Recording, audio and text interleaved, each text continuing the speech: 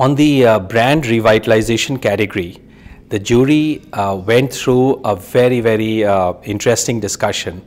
The key things we were looking for is what is the challenge an existing brand is facing, and has the entry called the major barrier out, what are the insights they have developed, and how they have taken it to create an execution which has revitalized the brand.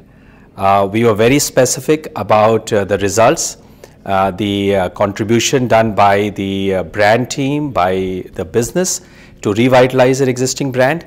And I must say we were very impressed with the variety of submissions and some of the turnarounds which we have seen on some of the existing brands.